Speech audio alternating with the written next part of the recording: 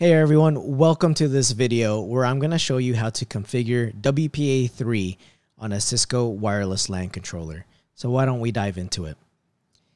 Here on my screen, I have this 3504 wireless LAN controller. I'm running 8.10.121.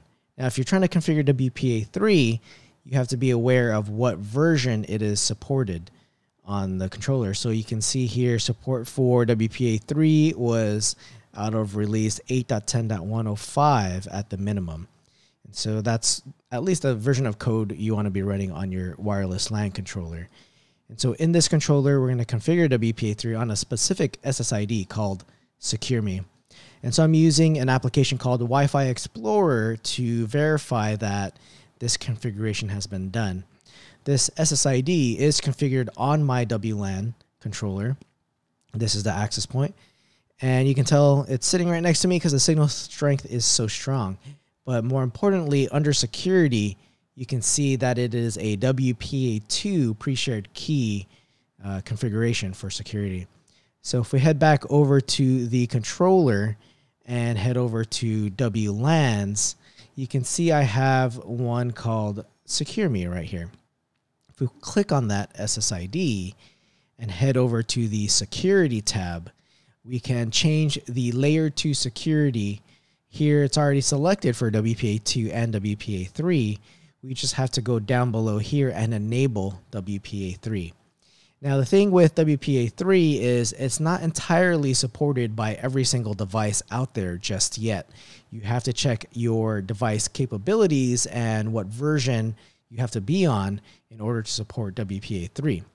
So in your case, if you've got a mix of devices that both support WPA2 and some that also support WPA3, you're going to have to configure your SSID to be in a mixed mode environment where it's allowing both WPA2 and WPA3.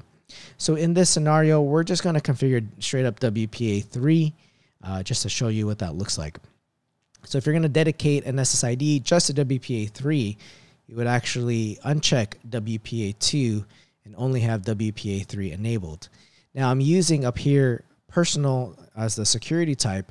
That just means I'm going to be using a pre-shared key. If you're going to be using 802.1x, you click on this drop down and select enterprise.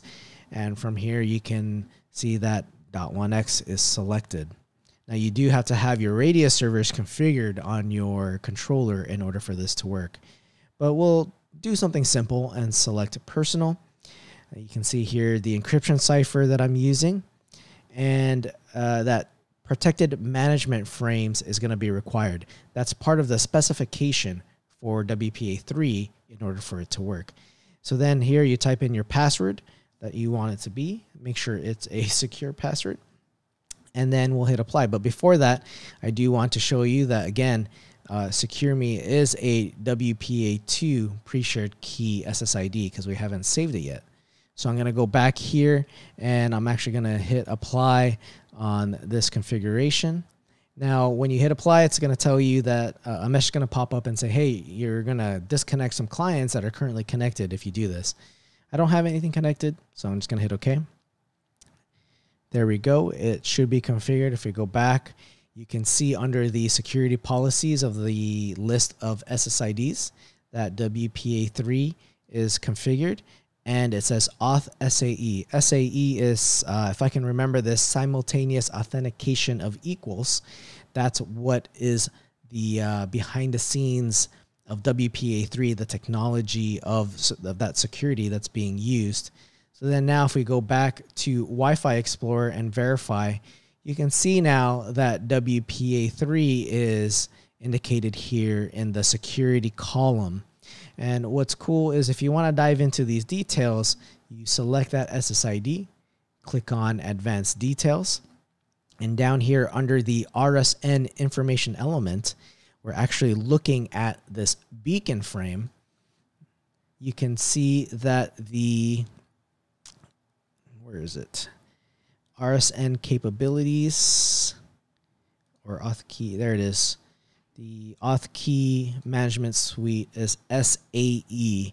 That is your WPA3. So there you have it. That's configuring WPA3 on a Cisco WLAN controller.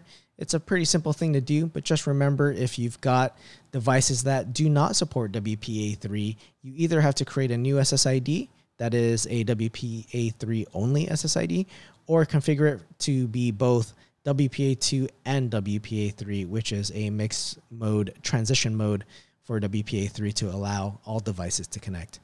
If you have any questions, let me know down below in the comments. Thank you guys.